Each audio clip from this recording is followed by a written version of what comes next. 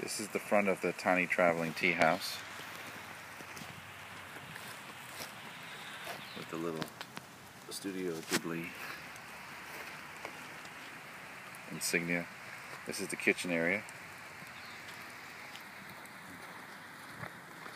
That's the hand cart. You can move the house around because it's so light, and that's the solar panel. This is the roof, and it's just simple tough text. You can see the inside of the house. That guitar is actually a speaker for music. There's a fan that can be run off the battery that's in there. There's the tea set.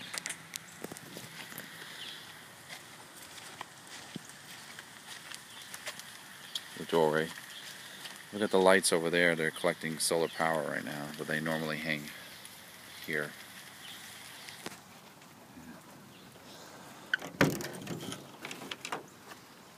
That's the inside. Comes with 2 futons, so it can sleep 2 people easily. And there's all the natural light that comes from the roof.